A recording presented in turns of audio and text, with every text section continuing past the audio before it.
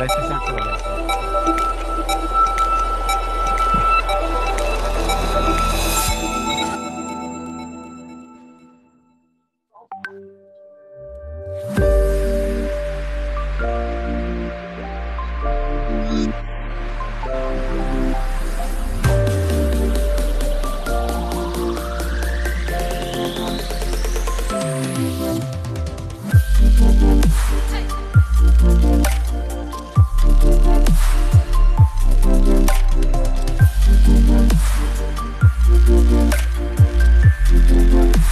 এটা জুমে তুমি অ্যাকচুয়ালি এই রোটা জুমে স্ট্রিমিং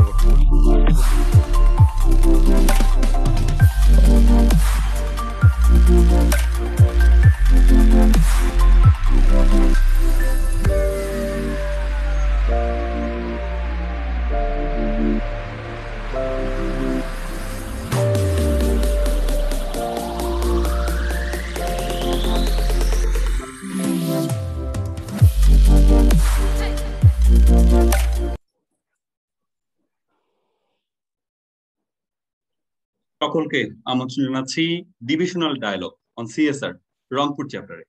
আমরা জানি সাম্প্রতিক বছরগুলোতে সামাজিক দায়বদ্ধতা কার্যক্রমের অংশ হিসেবে কর্পোরেট প্রতিষ্ঠানগুলো তাদের নানাবিধ কার্যক্রম তৃণমূল পর্যায়ে দেশের বিভিন্ন অংশে জনমানুষের কল্যাণে তারা কাজ করছে, ভূমিকা রেখে চলছে। শিক্ষা, স্বাস্থ্য, সংস্কৃতি, বিনোদন থেকে শুরু করে নানা খাতে তারা কাজ করছে, অবদান রাখছে এবং বিশেষ করে সরকারের টেকসই উন্নয়ন লক্ষ্যমাত্রা অর্জনেও তারা ভূমিকা রাখছে।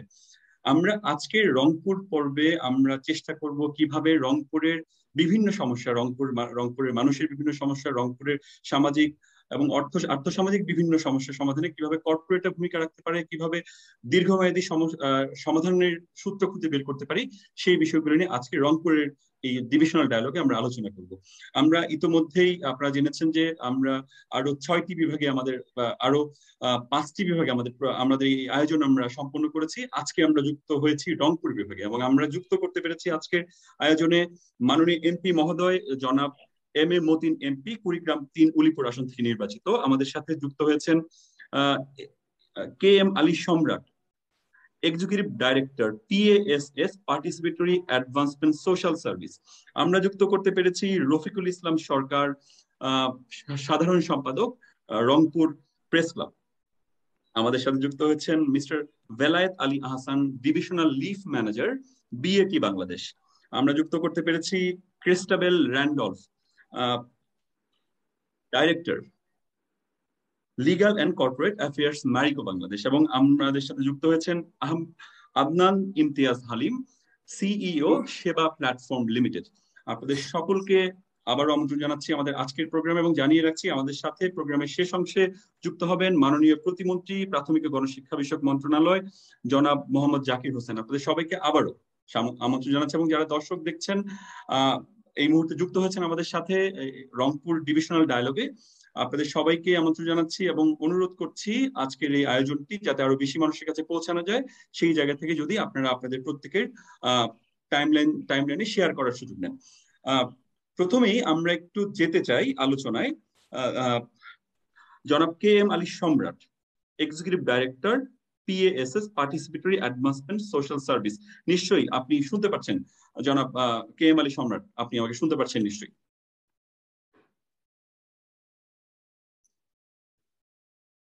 সম্রাট ভাই, নিশ্চয়ই আপনি আমাকে শুনতে পাচ্ছেন?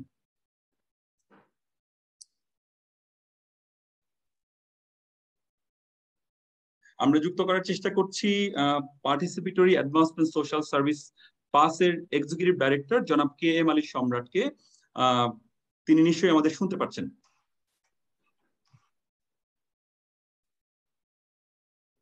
সম্ভবত কিছুটা সংযোগের ব্যত্যয় আমরা পরিলক্ষিত করছি। আমি এ পর্যায়ে একটু যুক্ত করতে চাই জনাব রফিকুল ইসলাম সরকার, general secretary Rangpur press club.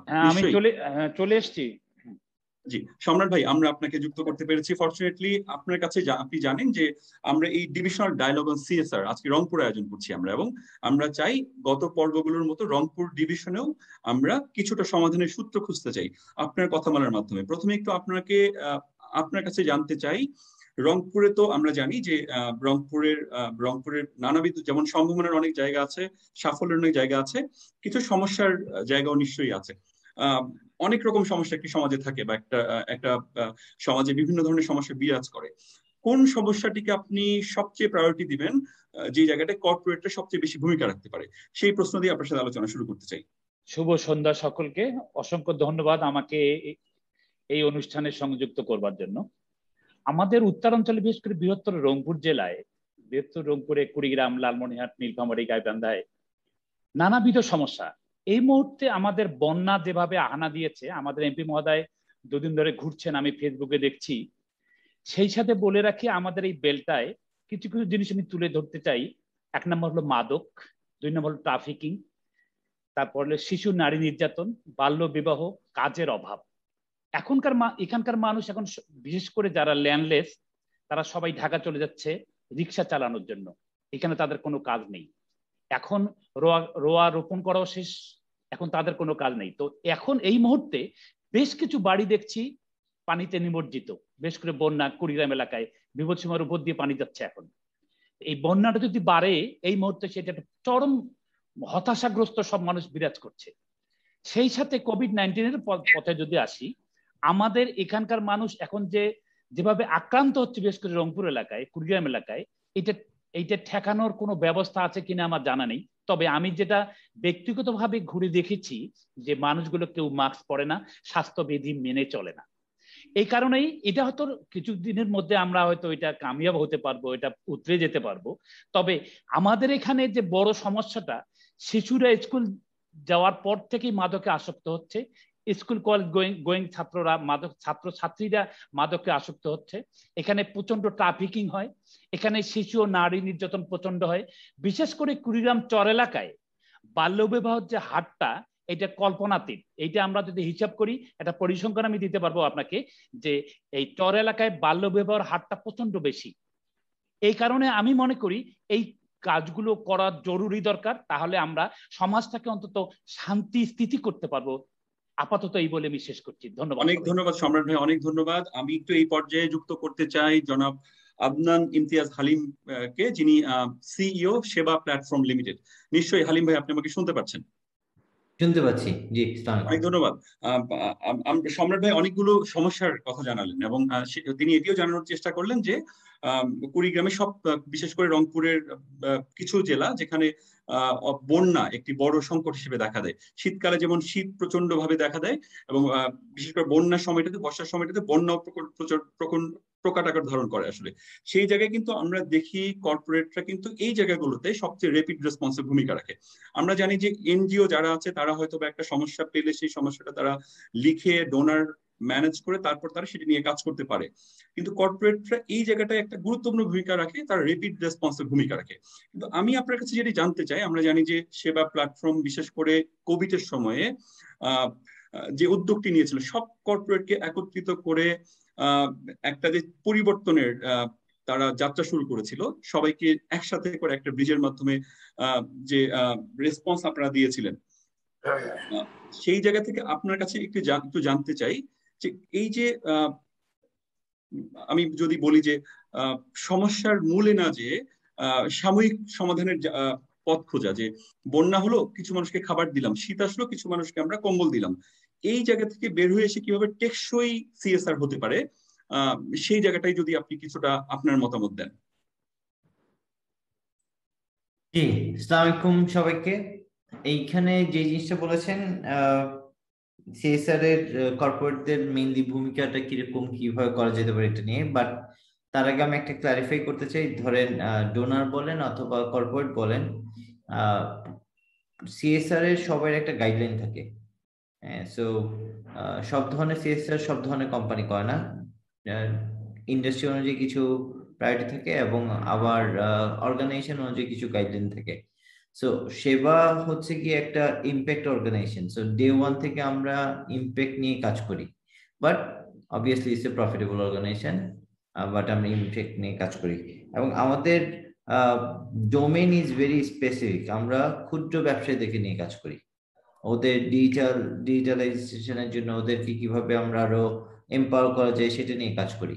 এর জন্য আমরা টেকনোলজি দিয়ে তাদেরকে সফটওয়্যার প্রোভাইড করি। আপনি জানলে হয়তো অবাকই হবেন, আমাদের এস ম্যানেজার নামে যেই মোবাইল অ্যাপ সলিউশনটা আছে, যেটা দিয়ে ব্যবসার ব্যাংকিং ফাইন্যান্সিং হিসাবগুলো রাখা যায়, এটার ইউজার প্রায় 10 লাখের উপর হয়ে গেছে, যেটা 2 বছর আগে 50,000 ছিল। সো আমরা যখন এতে কাজ করি, আমাদের সিএসআর অ্যাক্টিভিটি গুলো এদের রিলেভেন্ট হয়। লাইক কোভিডের সময় আমরা কি করেছি, আমরা দেখেছি যে কোন ক্ষুদ্র ব্যবসায়ীদের আপনার ফাইন্যান্সিয়াল ক্রাইসিস হচ্ছে আমাদের নেটওয়ার্কের মধ্যে, এবং ওদেরই ফ্যামিলি এবং ওদের উপর যারা ডিপেন্ডেন্ট, যে ব্যবসায়ীর সাথে হয়তো 2-4জন কর্মচারী আছে, তাদের সাথে যারা ডিপেন্ডেন্ট, তাদের যে খাবারের ক্রাইসিস ছিল, তাদের যে ফাইন্যান্সিয়াল ক্রাইসিস ছিল, ওদের মধ্যে যে 2-একটা ক্যাজুয়াল ইস্যু হয়েছে, যে মারা গিয়েছে, ওদেরকে কিভাবে সাপোর্ট দেওয়া যায় সেটা। সো কনস্ট্রাকটিভ ওয়েতে করার জন্য আমরা যে কোনো ধরনের সিজনাল সিএসআর না করে আমরা একটা সিস্টেম স্ট্রাকচার অনুযায়ী টেকসই সিএসআর এর পথ আপনারা খোঁজেন, এবং বিশেষ করে আপনাদের যে এই যে কোভিড এর সময়ে মিশন সেভ বাংলাদেশ, যেটি আসলেই বাংলাদেশের জন্য, বাংলাদেশের মানুষকে সাহস বা আশা জাগানোর জন্য অনেক বড় একটি পদক্ষেপ ছিল, সেটিকে সত্যিকার অর্থেই আমরা সিএসআর উইন্ডো এবং ডেইলি স্টারের পক্ষ থেকে আন্তরিক সাধুবাদ জানাচ্ছি। অনেক ধন্যবাদ। আমি আবার যুক্ত করব আপনাকে, যুক্ত হবো আপনার সাথে হালিম ভাই। আমি এই পর্যায়ে একটু যুক্ত হতে চাই ক্রিস্টাবেল র্যান্ডলফ, যিনি director legal and corporate affairs, Mariko Bangladesh limited. নিশ্চয়ই ক্রিস্টাবেল আপু শুনতে পাচ্ছেন আমাকে আপনি? হ্যাঁ Roni, thank you so much. হ্যাঁ, সবার আগে আসলে আমি একটু ধন্যবাদ দিয়ে নিই সিএসআর উইন্ডো এবং ডেইলি স্টার আমাদের সবাইকে এরকম একটা অ্যাক্টিভ প্ল্যাটফর্মে যুক্ত করতে পেরেছেন, এবং এই মত বিনিময় সভাটা আসলে খুবই সময়োপযোগী এবং গুরুত্বপূর্ণ। রনি, আমি মনে হয় আপনার বক্তব্যের বা আপনার প্রশ্নের জেরটা আমি ধরতে পেরেছি, এবং সম্রাট ভাইও যেটা বলেছেন, আদনান ভাইও যেটা বলেছেন, সেটা সূত্র ধরে যদি আমি বলি, কিভাবে একটা সিএসআর প্রোগ্রাম বা সামাজিক দায়বদ্ধতা কর্মসূচিকে টেকসই করা যায়। আমরা আসলে ম্যারিকোতে যেভাবে সিএসআর কে দেখি, আমরা এটা সবসময় একটা অংশীদারিত্বের মাধ্যমে বাস্তবায়ন করার চেষ্টা করি, এবং এই অংশীদারিত্বের ক্ষেত্রে আমরা কাজ করি ইউএনডিপির সাথে, বাংলাদেশ সরকার এবং ম্যারিকো। তো আমাদের ফ্ল্যাগশিপ যে সিএসআর প্রোগ্রামটা আছে, আমাদের প্রোগ্রামটার নাম হচ্ছে স্বপ্ন প্রোগ্রাম। সেখানে কিন্তু এই ট্রাইপার্টাইট পার্টনারশিপ, সরকার, ডোনার এজেন্সি, ম্যারিকো বাংলাদেশ, তিনজনের একটা অংশীদারিত্বের মাধ্যমে কিন্তু আমরা এটা পরিচালনা করছি। এবং আমাদের প্রোগ্রামটা শুরু হয় 2018 সালে, শুরু হয় কিন্তু রংপুর বিভাগে। রংপুর বিভাগের মধ্যে আমরা কুড়িগ্রাম, লালমনিরহাট এবং গাইবান্ধা, এই 3টা জেলাতেই কাজ করে আসছি, একেবারে প্রান্তিক জনগোষ্ঠীর সাথে। সম্রাট ভাই যে কথাটা বলেছেন, সেটা আমি কানেক্ট করতে পারছি, কারণ আমরা কাজ করি আলট্রা পুয়ার উইমেনদের সাথে একেবারে, যারা, এবং আমাদের বেনিফিশিয়ারিদের মধ্যে দেখা যায় কি যে প্রায় 47% হচ্ছে উইডোড, আর বাকিরা হচ্ছে কোনো না কোনো ভাবে নির্যাতিত, যাদের আসলে লাইভলিহুডের কোনো অপশনই নাই।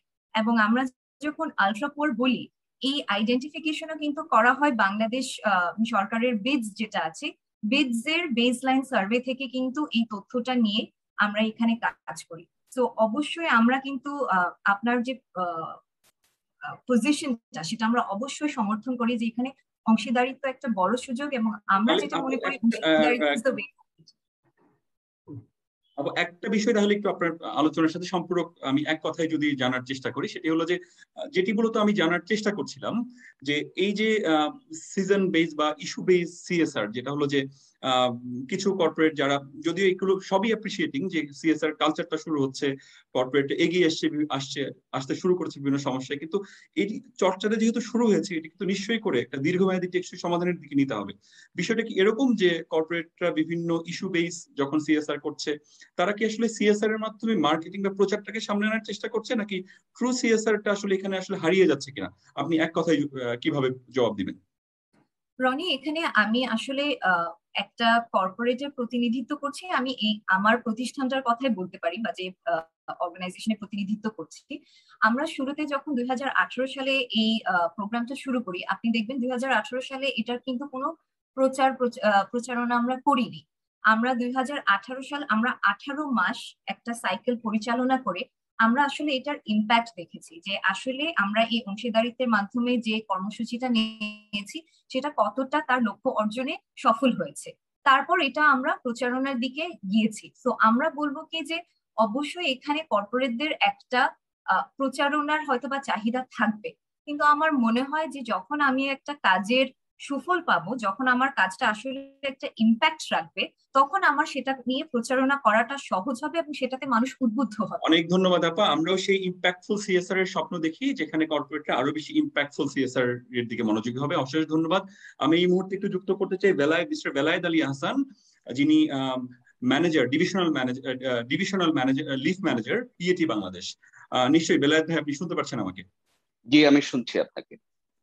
আপনারা নীরবে অনেক সিএসআর, অনেক উদ্যোগ বাস্তবায়ন করে যাচ্ছেন, বিশেষ করে রংপুর অঞ্চলে আপনারা আপনাদের বেশ কিছু প্রজেক্ট, প্রবাহ আমরা জানি যে, তারপর এরকম বনায়নের মতো ভালো ভালো কিছু প্রজেক্ট আপনারা অনেকটা নীরবেই করছেন, বিপ্লব ঘটিয়ে যাচ্ছেন গাছপালা লাগিয়ে বিভিন্ন ভাবে।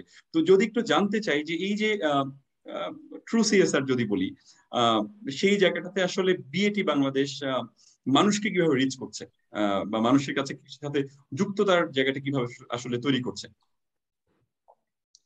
ধন্যবাদ রনি আপনাকে। আগস্ট শোকাবহ মাস। প্রথমেই আমি বলতে চাই প্রণয়নের আমাদের হাজার বছরের শ্রেষ্ঠ বাঙালি, জাতির জনক বঙ্গবন্ধু শেখ মুজিবুর রহমানের প্রতি বিনম্র শ্রদ্ধা রেখে শুরু করছি। আমি সবাইকে ধন্যবাদ জানাচ্ছি আজকের অনুষ্ঠানে যারা সংযুক্ত আছেন, এবং আমি তাদেরকে ধন্যবাদ জানাচ্ছি সরাসরি যারা লাইভে আজকে অংশগ্রহণ করেছেন।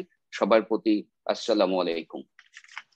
আমরা যদি আসলে ব্রিটিশ আমেরিকান টোব্যাকো 100 বছরের অধিক সময় ধরে বাংলাদেশে ব্যবসা পরিচালনা করছে, এবং আমরা কিন্তু স্টক এক্সচেঞ্জে নিবন্ধিত।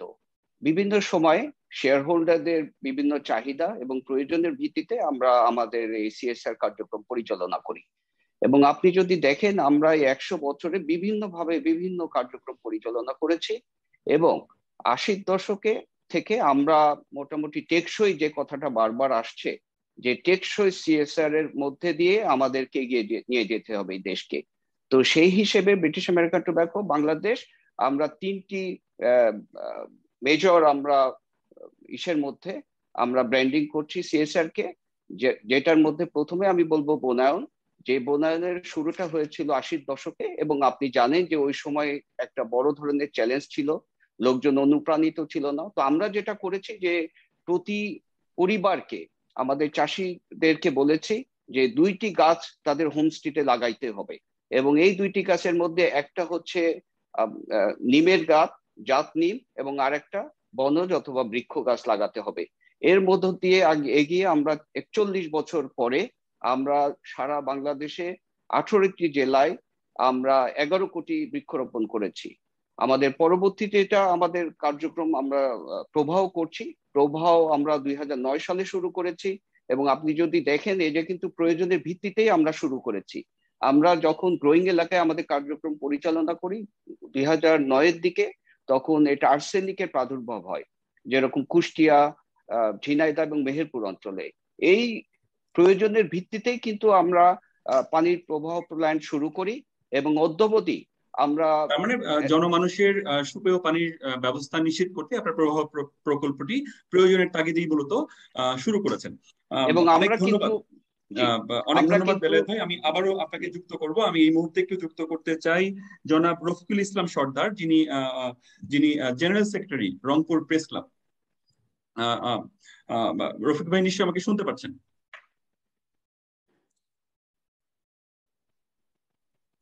আমাকে শুনতে পাচ্ছেন? নিশ্চয়ই। রফিক ভাই, এতক্ষণ ধরে নিশ্চয়ই আপনি শুনছিলেন, সেবা থেকে আদনান ভাই কথা বলছিলেন, তাদের মিশন সেভ বাংলাদেশ একটি বিরাট ইনিশিয়েটিভ, যেটি কোভিডের সময় একটি আশাবাদের জায়গা তৈরি করেছিল। ম্যারিকো বাংলাদেশ, যারা বিভিন্ন ভাবে টেকসই সিএসআর এর পথ খুঁজছে, টেকসই সিএসআর এর দিকে তারা যাচ্ছে। আপনি শুনছিলেন বিএটি বাংলাদেশ থেকে বেলায়েত ভাই কথা বলছিলেন কিভাবে দীর্ঘ সময় ধরে বনায়ন, সুপেয় পানির ব্যবস্থা করার মাধ্যমে সত্যিকার অর্থেই প্রান্তিক মানুষের একদিকে যেমন পানির চাহিদা পূরণ, পাশাপাশি তাদের পরিবেশগত বৃক্ষরোপণের মাধ্যমে সেই পরিবেশ রক্ষার জায়গাটিতেও তারা বিভিন্নভাবে ভূমিকা রেখে যাচ্ছেন। আমি আপনার কাছে এটি জানতে চাই, এই যে কর্পোরেটরা তাদের সিএসআর এর মাধ্যমে সামাজিক দায়বদ্ধতার জায়গাটি কিছুটা হলেও নিশ্চিত করবার চেষ্টা করছেন, এটি আসলে প্রান্তিক মানুষ যিনি একদম প্রত্যন্ত গ্রামে বসবাস করেন, তিনি কি জানতে পারছেন? যে মারিকো বাংলাদেশ, যার হয়তো মারিকো প্যারাশুট তেল হয়তো বা তিনি ব্যবহার করেন, তিনি হয়তো বা কিনছেন, আমি ব্র্যান্ডের নামটা বলে ফেললাম, আমি কিন্তু যেটি আমি জানতে চাই যে যিনি এটি ব্যবহার করছেন, যিনি এটির ভোক্তা, তার জন্য যে ম্যারিকো কাজ করছে সেটি কি আসলে তিনি জানার সুযোগ পাচ্ছেন?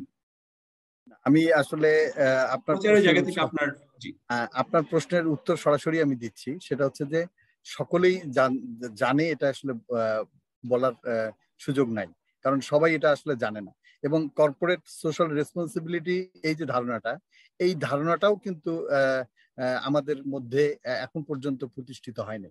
সুতরাং এটা না হবার কারণটা হচ্ছে যে ওনারা যারা কাজ করেন কর্পোরেট সোশ্যাল রেসপন্সিবিলিটি নিয়ে, যে কর্পোরেট গুলো কাজ করেন, তারা হলিস্টিক্যালি করেন না আসলে। হ্যাঁ, কিছু লিমিটেড জায়গাতে কাজটা করেন, ছোট ছোট জায়গা নিয়ে কাজটা করেন।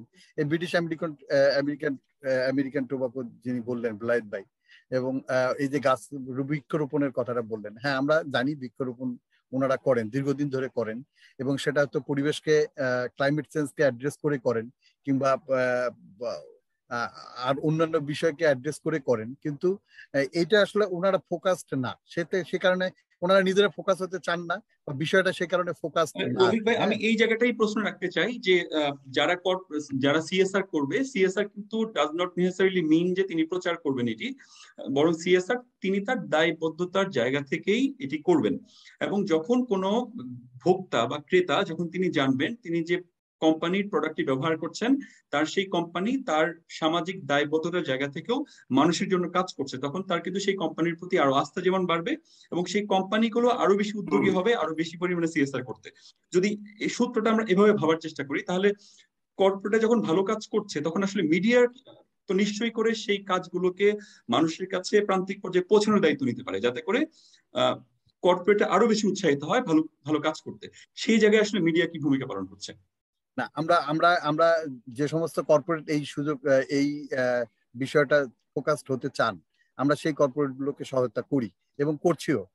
কিন্তু অনেক কর্পোরেট হাউস, রফিকুল, আমি আপনাকে আবারও থামাবো। আমি আবারও বিনয়ের সাথে বলছি যে যারা ফোকাস হতে চান, যারা আপনাদেরকে অ্যাড দিচ্ছেন, যারা প্রচার করছেন, তাদেরকে আপনারা প্রচার করছেন, কিন্তু যারা আসলেই প্রচার করছে না, যারা সত্যিকার অর্থে সিএসআরটা প্র্যাকটিস করতে চান প্রচারের বাইরে এসে, তাদের জন্য আপনারা কি করছেন? তাদেরকে কিভাবে উৎসাহিত করছেন? আসলে আমি রনি ভাই বলি, আমাদের আসলে এই তথ্যটা তো আমাদের কাছে আসতে হবে, যে কোন কোন কর্পোরেট হাউসগুলো এটা করছে। এই তথ্যগুলো তো আমাদের কাছে না থাকলে আমরা আসলে প্রকাশে যেতে পারি না। তবে যে সমস্ত কর্পোরেট আমাদের কাছে তথ্য দেন, আমরা নিশ্চয়ই চেষ্টা করি সেই তথ্যগুলোকে ডিসেমিনেশন করার জন্য। তাহলে এই জায়গাটায় অনুসন্ধানী সাংবাদিকতার বা এরকম উৎসাহমূলক যে সাংবাদিকতা, যেটি আসলে খুঁজে খুঁজে সাংবাদিকরা সুন্দর খবরকে প্রচার করবে, আরো বেশি উৎসাহিত করবে, সেই জায়গাটা কি কিছুটা ঘাটতি থেকে গেল? আপনার ব্যাখ্যা যদি বলেন।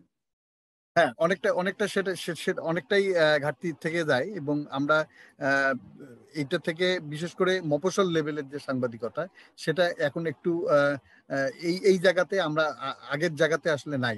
আগে যেমন অনুসন্ধান করে করে যেভাবে সাংবাদিকতা করতাম আমরা, এবং ওই জায়গাতে আমরা ওখান থেকে অনেক পিছনে সরে আসছি।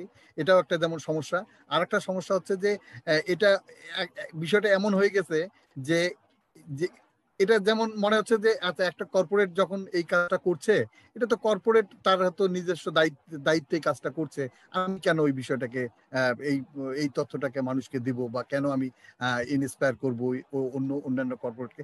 এরকম নানান ইকুয়েশন আসলে হয়েছে। এবং আমি একটা কথা বলি, সেটা হচ্ছে যেমন খুব ইসলামী ব্যাংক, এটা একটা ব্যাংক, যে ব্যাংকটা শুধুমাত্র গরিব স্টুডেন্টদের নিয়ে কাজ করে।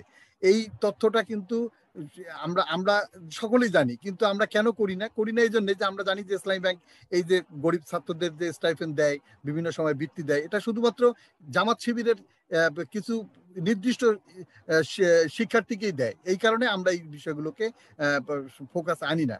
তো অনেক বিষয় আছে। নিশ্চয়ই রফিক ভাই, আমি এই জায়গাটায় আপনার কাছে কি সমাধানের পথ খুঁজতে চাই, জানতে চাই, যদি 2 লাইনে একটু সমাধানের পথ বলেন, যে কর্পোরেটরা কি এই জায়গাটায় কোনো ভূমিকা রাখতে পারে? কিভাবে প্রান্তিক স্থানীয় পত্রিকাগুলো কর্পোরেটদের ভালো ভালো খবরগুলোকে নিজ দায়িত্বে প্রচার করতে পারে? সেই জায়গায় কর্পোরেটরা কি কোনো ভূমিকা রাখতে পারে বলে আপনি মনে করেন? অবশ্যই আমি যেটা মনে করি সেটা হচ্ছে যে এই কর্পোরেট হাউস যারা মনে করেন যে এই সোশ্যাল রেসপন্সিবিলিটি থেকে যারা কাজ করছেন, তারা যদি আমাদের সঙ্গে যোগাযোগ করেন, কিংবা আমরা যদি জানি যে হ্যাঁ ওই এই কর্পোরেট হাউসগুলো এই কাজগুলো করছে, অবশ্যই আমরা তাদের সহায়তা করব। এবং আমরা যে কর্পোরেট হাউস শুধুমাত্র যারা করছে তারা নয়, অন্যান্য কর্পোরেট হাউসগুলো যাতে ইন্সপায়ার হয় এবং সামনের দিকে এগিয়ে আসে, সেক্ষেত্রে আমরা সহায়তা করব। এবং আমাদের এই পর্যায়ে আপনার কাছে আমার শেষ প্রশ্ন রফিক ভাই, যেটি হলো যে আমরা জানি বিভিন্ন বিট আছে, যেমন ধরেন খেলাধুলা, শিল্প, সাহিত্য, ব্যবসা, সেই জায়গায় সিএসআর কে কি আলাদা একটা বিটে ফেলা যায়, যেখানে তারা সুন্দর সুন্দর সংবাদগুলো, আমরা জানি সংবাদ মানে সংযোগ, ভালো সংবাদ মানে আরো বেশি উৎসাহ তৈরি করা, আরো বেশি ভালো কাজে অনুপ্রাণিত করা, সেই জায়গা থেকে সিএসআর কি কোনো বিটের অংশ হতে পারে, যেখানে তারা শুধুমাত্র সিএসআর এর ভালো ভালো খবরগুলোকে প্রচার করবে?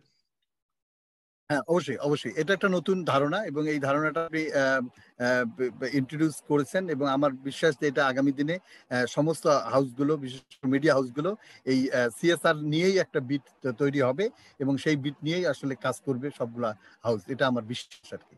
সেখানে অনেক ধন্যবাদ। আমি আবারও যুক্ত হব রফিক ভাই আপনার সাথে। এই পর্যায়ে আমি একটু যুক্ত করার সুযোগ নিতে চাই মাননীয় এমপি মহোদয়কে। তিনি নিশ্চয়ই আমাদেরকে শুনছেন। মাননীয় এমপি মহোদয়, মাননীয় MP M A Matin, Kurigram ৩ Ulipur থেকে নির্বাচিত। নিশ্চয়ই মাননীয় এমপি মহোদয়, আপনি আমাকে শুনছেন? জি, শুনতে পাচ্ছি, আপনাকে ধন্যবাদ।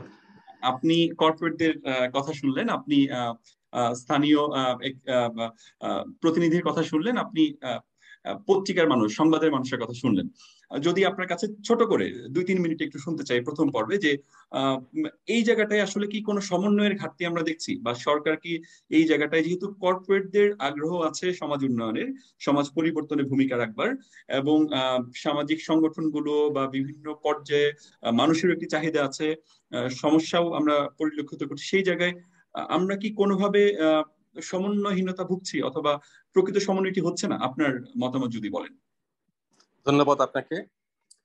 মুজিব শতবর্ষ উপলক্ষে আমি আজকের আমার এই আলোচনা শুরুর আগেই আমি পরম শ্রদ্ধায় স্মরণ করি সর্বকালের সর্বশ্রেষ্ঠ বাঙালি জাতির পিতা বঙ্গবন্ধু শেখ মুজিবুর রহমানকে, এবং 15 আগস্টে তার সঙ্গে নিহত তার স্বজনদেরকে। আজকে এই আলোচনার যে যারা আয়োজক, সিএসআর উইন্ডো বাংলাদেশ এবং এ বেটার টুমোরো, তাদেরকে আমি ধন্যবাদ জানাই। এবং একই সঙ্গে আজকে যারা সিএসআর এর কমিটমেন্ট নিয়ে যারা এটিকে পৃষ্ঠপোষকতা দিয়েছেন, অ্যাকশন এইড এবং দি ডেইলি স্টার, তাদেরকে আমি ধন্যবাদ জানাই। এবং আজকে উপস্থিত সম্মানিত সুধীবৃন্দ, অংশগ্রহণকারী, এবং যারা আজকে এই ডায়ালগে যারা লাইভে যুক্ত হয়েছেন, সবার প্রতি আমার শুভেচ্ছা এবং অভিনন্দন। রংপুর সিএসআর ডায়ালগে আজকে এ পর্যন্ত যে বিষয়গুলি বিভিন্ন বিজ্ঞ বক্তার আলোচনা যেটা উঠে এসেছে, আমি শিখলাম তাদের চিন্তা ভাবনা থেকে এবং সমৃদ্ধ হয়েছি। আমি মনে করি যে আমরা এখন একটা গ্লোবাল ভিলেজের মধ্যে বসবাস করছি। এই গ্লোবাল ভিলেজের আমরা সবাই আমরা পার্ট অফ দ্য সোসাইটি। যদি পার্ট অফ দ্য সোসাইটি হই, তাহলে সোশ্যাল রেসপন্সিবিলিটি এটা আমাদের প্রত্যেকের সমান। আমি ধন্যবাদ দেই আজকে যারা সামাজিক সংগঠন, যারা ব্যবসায়ী সংগঠন যারা আছেন, এবং একই সঙ্গে সরকারকে, যে আমাদের ব্যবসায়ীরা বা সামাজিক সংগঠনগুলি কিন্তু কিছুদিন আগেও এই সিএসআর সম্পর্কে ততটা বেশি আগ্রহী ছিলেন না। আজকের প্রেক্ষাপটে কিন্তু সিএসআরটা একটা আমাদের একটা দায়িত্বের অংশ হিসাবে আজকে আমরা দেখতে পাচ্ছি যে আমি ব্যবসা করছি, কিন্তু সমাজের প্রতি আমাদের দায়বদ্ধতা আছে। আমি রাজনীতি করছি, আমি চাকরি করছি, আমি যাই করি না কেন, প্রতিটি আমাদের সমাজের মানুষের প্রতি, বিশেষ করে যারা প্রান্তিক জনগোষ্ঠী, তাদের প্রতি যে আমাদের দায়বদ্ধতা, এই দায়বদ্ধতার বিষয়টিকে আমরা উপলব্ধি করতে পারছি এবং আমরা স্বীকার করছি, এবং সেইভাবে কিন্তু আজকে আমরা আমাদেরকে তৈরি করে আমরা কাজ করার জন্য চেষ্টা করছি। এটি অত্যন্ত একটি ভালো একটি আমি মনে করি একটি সংকেত এবং ভালো একটি সাইন, এবং আমি এটাকে সাধুবাদ জানাই। আজকে কে কতটা সফল হয়েছি এটি বড় কথা নয়, কিন্তু আমরা শুরু করেছি এবং আশাবাদী যে এটি আরো বিস্তৃত হবে। তবে আমি এখানে যে বিষয়টি মনে করি যে সেটা হলো যে সরকার এই সিএসআর এর যে বিষয়টি, এই বিষয়টিকে সমন্বয় করার জন্য যথেষ্ট আন্তরিক এবং তারা চেষ্টা করেছেন। এবং আজকে যে কথাটি আমরা জানি এবং যেটা আমরা বুঝতে পারলাম আলোচনার মধ্য দিয়ে, সেটি হচ্ছে যে অনেক কর্পোরেট এখনো আছেন যারা এখনো এই ক্ষেত্রে এগিয়ে আসেন নাই। তারা হয়তো কোনো বাণিজ্যিক প্রতিষ্ঠান হতে পারে, কোনো সামাজিক প্রতিষ্ঠান হতে পারে, অথবা কোনো আর্থিক প্রতিষ্ঠান হতে পারে। আমরা দেখি যে কোনো ব্যাংক, আমি নাম উল্লেখ করতে চাই না, কোনো ব্যাংক তারা শিক্ষা ক্ষেত্রে কিছুটা কন্ট্রিবিউট করে তাদের দায়বোধ থেকে, কিন্তু অন্যান্য ব্যাংকগুলি কিন্তু অতটা বেশি তৎপর কিন্তু নয়। এবং আমরা করোনার সময় দেখেছি যে এখানে যারা মোটামুটি ভাবে সামাজিকভাবে যারা মোটিভেটেড, তাদের মধ্যেই এই বিষয়টি বেশি করে তারা তারা প্রভাবিত ছিল, তাদের মনের দিক থেকে তারা বেশি করে আন্তরিক ছিলেন এবং তাদের কাছ থেকে আমরা বেশি সেবা পেয়েছি। আমরা যারা রাজনীতি করি, আমাদের দায়বোধ থেকে এই করোনার প্রথম থেকে কিন্তু আমরা কাজ করেছি, মাটি থেকে সরাসরি আমরা কাজ করেছি। প্রথম দিকে প্রচারণা, মানুষকে সজাগ করা এবং তারপর রোগীর সেবা করা, রোগীর পরিচর্যা করা, সবকিছুই আমরা প্রথম থেকে করেছি। সেইখানে কিন্তু আমরা আমাদের যে যারা সরকারি পর্যায়ে যারা কাজ করেন, যাদেরকে আমরা প্রথম ধাপে পেয়েছি, আমাদের ডাক্তার, নার্স, যারা চিকিৎসা কর্মী এবং প্রশাসনের লোকজন, পুলিশ প্রশাসন এবং সামরিক বাহিনীর কর্মকর্তারা, সবাই কিন্তু আমরা প্রথম দিকে কাজ করেছি। আমরা পাশাপাশি পেয়েছি অনেক যারা ব্যবসায়ী মহল, সমাজকর্মী, তাদেরকে আমরা এর সঙ্গে যুক্ত হতে দেখেছি। তা আমরা করোনা এর ফলে আমরা কিন্তু করোনাটা যদিও একটা নতুন কনসেপ্ট, আমাদের দেশে নতুন, পৃথিবীতেই নতুন, আমরা কিন্তু এটাকে মোকাবেলা করতে আমি মনে করি যে আমরা অনেকটাই সক্ষম হয়েছি সবার ঐক্যবদ্ধ চেষ্টার ফলে। তা আমি সে কারণে আশা করব যে আমাদের মধ্যে এই কর্পোরেট যে সোশ্যাল রেসপন্সিবিলিটি, এটার যে ধারণাটা, এটার প্রতি আমাদের যে দায়বোধ, এই দায়বোধ থেকে প্রত্যেকটা আপনার সামাজিক সংগঠন এবং ব্যবসায়িক সংগঠন সবারই এগিয়ে আসা উচিত। শুধুমাত্র 2-4 জন এগিয়ে আসবে, এর মধ্য দিয়ে কিন্তু আমাদের দায়িত্ব শেষ হবে না এবং আমরা কিন্তু সঠিকভাবে দায়িত্ব পালন করতে পারবো না। আজকে আমাদের দেশের বিভিন্ন সমস্যা আছে, যে সমস্যাগুলি প্রত্যেকের ঐক্যবদ্ধ প্রচেষ্টার ফলেই কিন্তু অ্যাড্রেস করা সম্ভব। আজকে আমরা দেখি এখানে মোহাম্মদ আলী সম্রাট বলেছেন, বাল্য বিবাহের কথা বলেছেন এবং তিনি বন্যার কথা বলেছেন, মাদকাসক্তির কথা বলেছেন, এবং এখানে আমাদের আদনান সাহেব বলেছেন ক্ষুদ্র ব্যবসায়ীদের কথা বলেছেন। এখন এই ক্ষুদ্র ব্যবসায়ীদেরকে যদি আমরা প্রশিক্ষণ দেই, তাদেরকে যদি আমরা মূলধনের ব্যবস্থা করতে পারি, প্রশিক্ষণ দিয়ে তাকে যদি আমরা সক্রিয় করতে পারি, মূলধন দেই তার হাতে, তখন তিনি কিন্তু এটা কার্যকরভাবে কিন্তু তার ব্যবসাটা পরিচালনা করতে পারবেন। তাছাড়া কিন্তু ব্যর্থ হওয়ার তার আশঙ্কা থাকে। একই সঙ্গে আজকে যে আপনার এই সামাজিক যে অবক্ষয়গুলি আছে, এই অবক্ষয়গুলির ব্যাপারে আমাদের প্রত্যেকেরই দায়বোধ থাকা দরকার এবং প্রত্যেকেরই এগুলি অ্যাড্রেস করার জন্য আমাদের এগিয়ে আসা উচিত ঐক্যবদ্ধভাবে। তাহলে কিন্তু আমরা সমাজকে ভালো করতে পারবো। আজকে যারা প্রান্তিক চাষী, আমরা দেখি যে আমাদের বিশেষ করে, আমি পরে বলবো আরো, আমাদের বিভিন্ন যে সমস্যাগুলি আছে, সামাজিক যে সমস্যাগুলি আছে, আমরা কোন পর্যায়ে আছি। আজকে রংপুর বিভাগের যে 8টি জেলা, এই 8টি জেলার মধ্যে কোন কোন জেলা কি অবস্থা আছে, তার মধ্যে আমাদের কুড়িগ্রাম জেলা, আমরা আজকে পভার্টি ম্যাপে আমরা আজকে 70% মধ্যে অবস্থান করছি। সারা দেশের মধ্যে সবচেয়ে গরিব উপজেলা জেলা হচ্ছে আমাদের কুড়িগ্রাম। তো এই যে জনগোষ্ঠী, এই প্রান্তিক জনগোষ্ঠী, তাদের জন্য আমাদের কি করণীয় আছে? এই করণীয়গুলি শুধু সরকারের দায়িত্ব কিন্তু নয়, আমাদের প্রত্যেকটা কর্পোরেট সেক্টরকে আমাদের এগিয়ে আসতে হবে, তাহলে কিন্তু এগুলি আমাদের নিরসন করা সম্ভব। আমি সেই জন্য অনুরোধ করব যে আমাদের এই বিষয়গুলি পরিষ্কারভাবে বোঝা উচিত, যে কোন কোন ক্ষেত্রে এবং কাদের জন্য আমাদের কাজ করা উচিত এবং আমাদের কার কতটা ভূমিকা আছে, সেই ভূমিকাটা নির্ণয় করে আমাদের প্রত্যেককে, আমাদের এই ভাইদের জন্য, এই প্রান্তিক মানুষের জন্য, আমাদের দেশের এইসব অবহেলিত পিছিয়ে পড়া মানুষের জন্য আমাদের এগিয়ে আসতে হবে সবাইকে। ধন্যবাদ। আমি আপাতত শেষ করছি। অনেক ধন্যবাদ স্যার, অসংখ্য ধন্যবাদ আপনার চমৎকার মূল্যায়নের জন্য। আমি এই পর্যায়ে যুক্ত করতে চাই ক্রিস্টাবেল র্যান্ডলফ, আপনাকে, ম্যারিকো বাংলাদেশের director legal and corporate affairs. নিশ্চয়ই ক্রিস্টাবেল আপু শুনতে পাচ্ছেন আমাকে? হ্যাঁ, শোনা যাচ্ছে রনি। আপনি জানেন যে কর্পোরেটরা নানাভাবে তাদের পণ্যের মানোন্নয়নে, তাদের পণ্যকে আরো বেশি করে প্রচারের স্বার্থে মানুষের কাছে পৌঁছাতে, মানুষকে ভালো প্রোডাক্ট দিতে কাজ করছেন। একটা সুস্থ প্রতিযোগিতা নিশ্চয়ই করে বাজারে এখন বাংলাদেশের মার্কেটে বিরাজ করছে, আপনাদের মতো যারা এমএনসি বা বড় বড় কর্পোরেট যারা আছেন।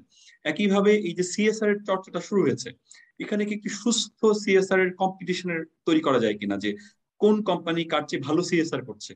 এই সুস্থ পরিচ্ছন্ন একটি প্রতিযোগিতামূলক সিএসআর কার্যক্রম তৈরি করার ক্ষেত্রে বড় বড় এমএনসি গুলো কি ভূমিকা রাখতে পারে, এবং সেখানে আপনার পরামর্শ কি হতে পারে? রনি, এখানে আমি আপনার সাথে একটা হালকা দ্বিমত পোষণ করব।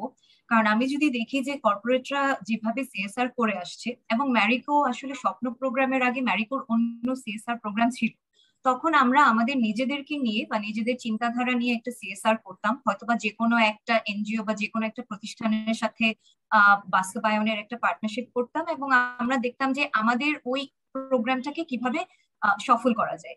কিন্তু আমরা দেখেছি যে আমরা যদি আসলে টেকসই ভিত্তিতে এবং ইম্প্যাক্টফুল কাজ করতে চাই, তাহলে কিন্তু শুধুমাত্র এরকম একটা নিজস্ব চিন্তা বা শুধুমাত্র নিজের ভিতরে থেকে করলে এটা হবে না। যে কারণে আমরা 2018 সালে স্বপ্ন প্রোগ্রামটা শুরু করেছি, যেখানে স্থানীয় সরকার জড়িত আছে, যেখানে ইউএনডিপি জড়িত আছে, যেখানে আমরা একটা কর্পোরেট জড়িত আছি। এবং আমরা মনে করি যে আসলে প্রতিযোগিতার থেকে কোলাবোরেশন এবং অংশীদারিত্বটা খুবই গুরুত্বপূর্ণ।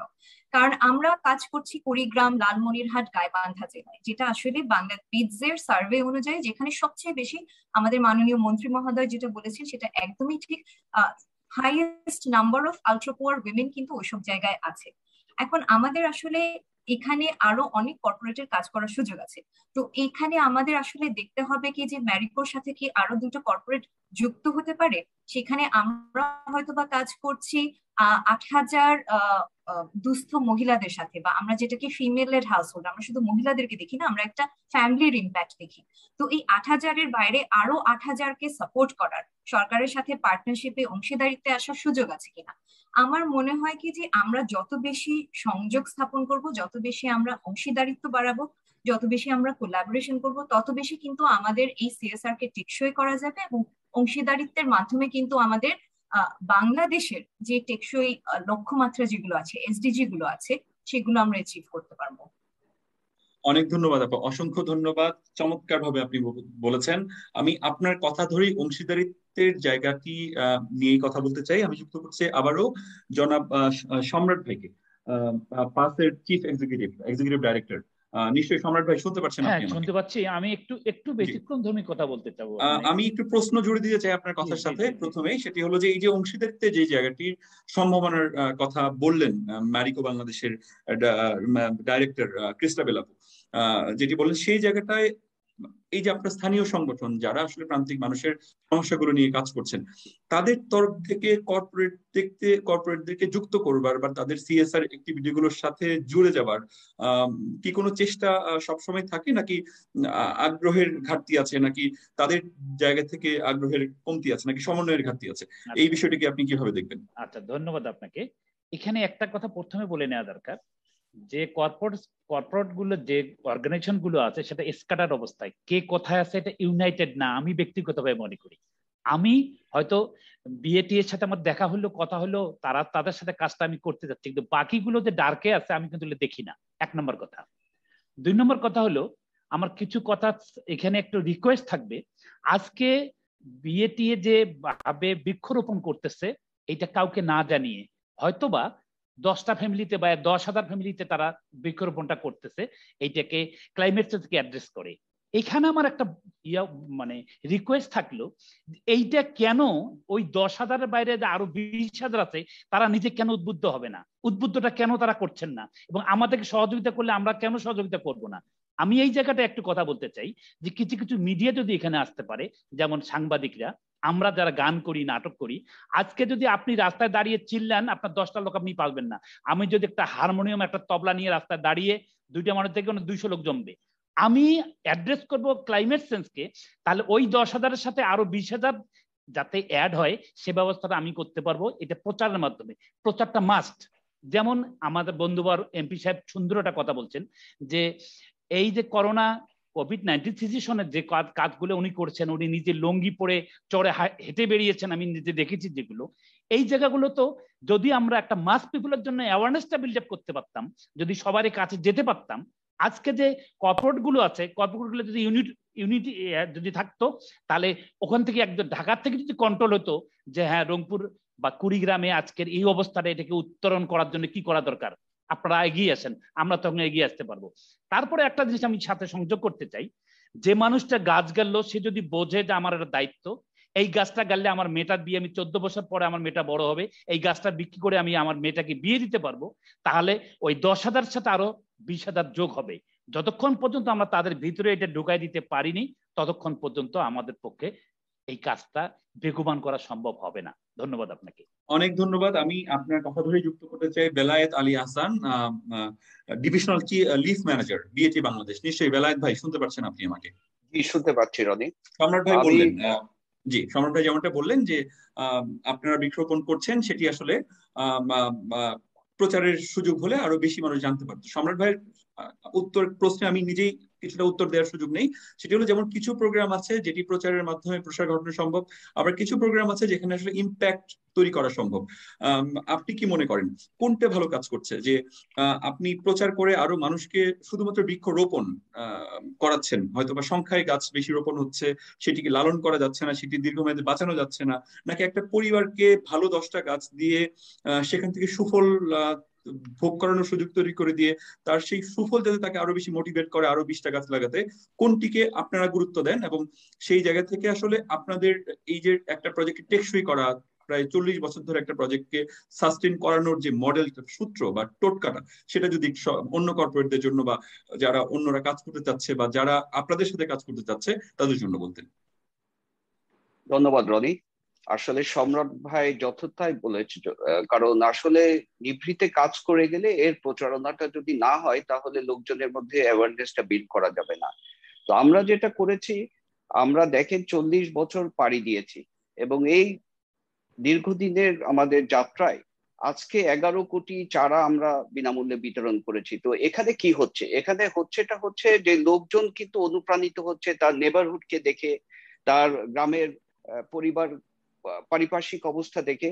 তো সম্রাট ভাই যেটা বলেছেন সেটা আসলে সবাইকে সম্পৃক্ত করতে হবে এবং এটাকে আসলে একটা জাতীয় পর্যায়ে, যেটা আমরা বনায়নকে নিয়ে গেছি, এই পর্যায়ে নিয়ে যেতে হলে এটা আসলে সবাই সম্পৃক্ত করে কোলাবোরেশনের মাধ্যমেই কিন্তু এটা নিয়ে যেতে হবে। অথবা এককভাবে যদি কোনো জায়গায় নিশ মার্কেটে কোনো কিছু এককভাবে করা হয়, এর ব্যাপকতা কিন্তু আসবে না। কিন্তু একটা কথা রনি আমি বলতে চাই, আজকে যে প্রান্তিক চাষিদের ভাগ্য উন্নয়নে যে কথাটা বলা হচ্ছে, সবাই বলছেন, সে ব্যাপারে আমি বলতে চাই, আজকে দেখেন উত্তরাঞ্চলে কিন্তু মৃত্যু ঝুঁকি আছে বজ্রপাতের কারণে। এটা কিন্তু অনেকেই কথা বলছে না, কিন্তু আমরা মনে করি যে এ ব্যাপারে গণপ্রজাতন্ত্রী বাংলাদেশ সরকারের মাননীয় প্রধানমন্ত্রীর আহ্বানে সাড়া দিয়ে গত বছর থেকে আমরা কিন্তু তাল গাছের চারা করছি এবং রোপণ করছি, এবং ভবিষ্যতে আমরা মনে করি এই তাল গাছের চারা থেকে কিন্তু মৃত্যু ঝুঁকি ব্যাপকভাবে উত্তরাঞ্চলে করাবে। কিন্তু এটা কিন্তু এখন বহু লোক জানে না, অনেকেই জানে না, কিন্তু এটা কিন্তু ব্যাপকভাবে কিন্তু এটার একটা সম্ভাবনা আছে এবং আমরা কাজ করে যাচ্ছি। আর প্রান্তিক চাষীদের ভাগ্য উন্নয়নে আমি যেটা বলতে চাই, যে আমরা কিন্তু আমাদের কিন্তু একটা বড় ফার্মার বেস নিয়ে আমরা কাজ করছি সারা বাংলাদেশে। তো আমরা এই ফার্মার বেসটাকে কাজে লাগিয়ে, যেরকম আমরা সজনা একদিকে যেরকম পুষ্টিমান দিচ্ছে, আরেকদিকে কিন্তু অর্থনৈতিক ভাবে স্বাবলম্বী করছে চাষিদেরকে। তো আমরা কিন্তু গত 3 বছর ধরে সজনা গাছ নিয়ে চাষিদেরকে উদ্বুদ্ধ করছি যাতে তারা লাগায়, এবং পাশাপাশি গত বছর আমরা শেরেবাংলা এগ্রিকালচার ইউনিভার্সিটির সাথে যৌথভাবে একটা সাউথ আমেরিকার একটা ফসল কুইনুয়া, এইটাকে কিন্তু আমরা সফলভাবে আমরা আবাদ করেছি এবং এটা আমরা বাণিজ্যিক ভাবে রূপ দিতে চাই, যাতে উত্তরবঙ্গের লোকেরা এইটাকে একটা বাণিজ্যিক ফসল হিসেবে তারা আগামী 2-3 বছরে এস্টাবলিশ করতে পারে। তো আমার যেটা মতামত, অথবা কোম্পানির তরফ থেকে আমি যেটা বলতে চাই, যে প্রচারণার দরকার আছে, কারণ ম্যাস অ্যাওয়ারনেস যদি আপনি করতে চান, আপনি নিভৃতে করলে কিন্তু এটার প্রচারণা হবে না। সো এটাই আমাদের মতামত কোম্পানি হিসেবে। ধন্যবাদ। অসংখ্য ধন্যবাদ, অসংখ্য ধন্যবাদ আপনাকে। আমি সেই জায়গাটাতে একটু যুক্ত করতে চাই সেবা প্ল্যাটফর্ম লিমিটেডের সিইও জনাব আদনান ইমতিয়াজ হালিম ভাইকে। আপনি নিশ্চয়ই আমাকে শুনতে পাচ্ছেন? জি, শুনতে পাচ্ছি। আপনার কাছে ম্যাজিকটা শুনতে চাই মূলত, যে এই যে কোভিডের সময়ে অন্তত মিশন সেভ বাংলাদেশের মাধ্যমে অনেকগুলো কর্পোরেটকে কিভাবে আসলে একসাথে করতে পারলেন, এবং সবার কে যে একটা প্যারাসোলের নিচে, ছাতার নিচে এনে দায়িত্ব নিয়ে সেবার শব্দটি, নামটি ধারণ করে সবার সেবায় এগিয়ে আসলেন। এখানে সেই সব কর্পোরেটদেরকে একত্রিত করার পেছনের মূল মন্ত্র কি ছিল আসলে? আসলে দেখেন, মানে আমি সবার কথাই শুনতেছিলাম, সবাই খুব সুন্দর করে এই জিনিসটা বলেছে যে সবাই আমরা কিন্তু আলাদা আলাদা ভাবে সিএসআর নিয়ে কাজ করি। বা যখন কান্ট্রিতে যে এরকম একটা ক্রাইসিস হলো, আমরা শুধু এই কমিউনিকেশনটা সবার সাথে করতে পেরেছিলাম। এভরিওয়ান মানে they were trying to look for a channel যেখানের মাধ্যমে তারা কি কন্ট্রিবিউট করতে পারে। যেহেতু সবাই অবজেক্টিভটা ওইরকম একটা ক্রিটিক্যাল টাইমে ম্যাচ করে গিয়েছিল, এটাই একমাত্র সাকসেস, মানে the success behind this. So আমার কাছে যেটা মনে হয়, এইরকম সাকসেস সবসময় আসা পসিবল যদি আমরা ওই অবজেক্টিভ গুলোকে অ্যালাইন করতে পারি, এবং সেম টাইপের অবজেক্টিভের। তার মানে আপনি বলতে চাইছেন যে কোনো একটা ভালো অবজেক্টিভ থাকলে কর্পোরেটরা যে কোনো সময় একত্রিত হতে পারে, তারা সবাই মিলে একসাথে সময়ের জন্য কাজ করার জন্য সবসময় প্রস্তুত আছে। আমি যদি সেটি ধরে নেই আপনার কথায়, তাহলে একটু বলতে চাই যে সেটি আসলে অর্থটা যখন মিলে গেল, যখন সব কর্পোরেটদেরকে আপনি এক সুতোয় বাঁধতে পারলেন, তখন সেটি আসলে বাস্তবায়ন করতে যেয়ে আপনি কোনো সমস্যায় পড়েছেন কিনা, বা বাস্তবায়নের ক্ষেত্রে আপনি কি ধরনের সম্ভাবনার জায়গা দেখেছেন অথবা সমস্যার জায়গা খুঁজে পেয়েছেন? দেখেন, এই সবাইকে যখন এক জায়গায় আনতে চাবেন, এখানে শুধুমাত্র অবজেক্টিভটা ম্যাচ করলে হবে না, এটা ক্লিয়ার একটা কমিউনিকেশন লাগবে এবং একটা ট্রাস্টের ব্যাপার আছে। যে সবাই যখন এখানে আসবে, তাদের ফান্ডটাকে শেয়ার করতেছে, এই ফান্ডটা যে মিসইউজ হবে না, এই জিনিসটাকে এনশিওর কিভাবে আপনি করবেন।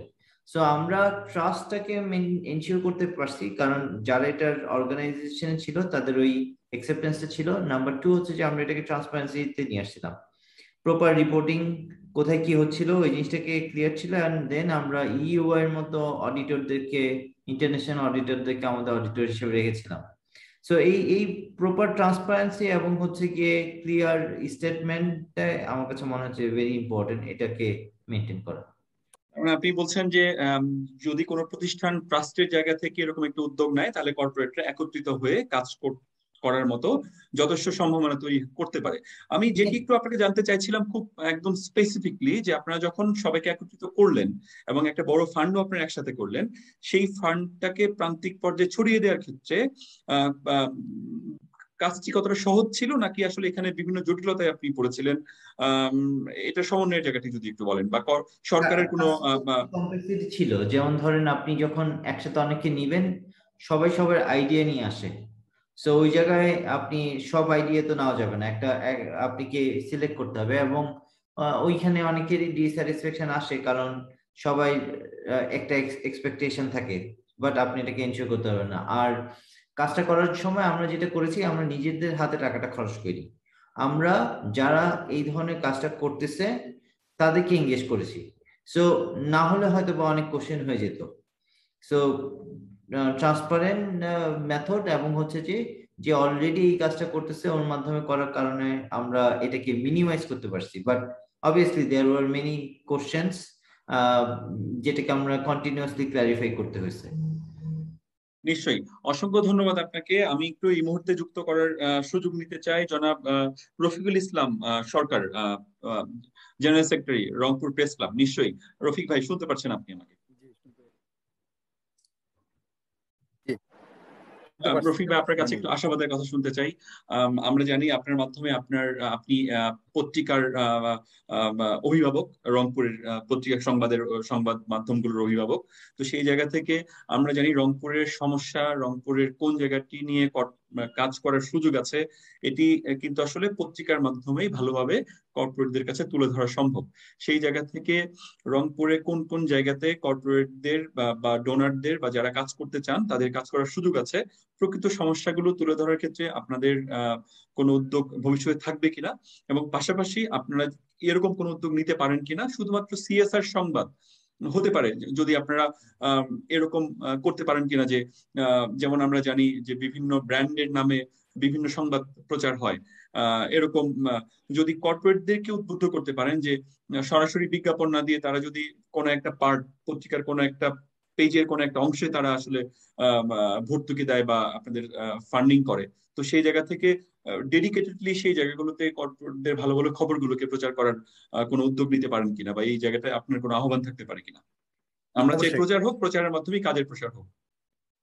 না, এটা আপনি যেটা বললেন সেটা হচ্ছে যে লোকাল যেগুলো মিডিয়া আছে তাদের পক্ষে, তাদের জন্য হয়তো এটা সম্ভব, মানে লোকাল পত্রিকা যারা আছে তাদের পক্ষে এটা এই কমিউনিকেশনটা করে ধরেন যে বিভিন্ন কর্পোরেট হাউসগুলোর সঙ্গে যোগাযোগ করে তাদের এই সিএসআর সংক্রান্ত যে বিষয়গুলো সেগুলো তাদের পণ্য সহকারে পণ্য বিজ্ঞাপন দিয়ে হয়তো এটা সম্ভব।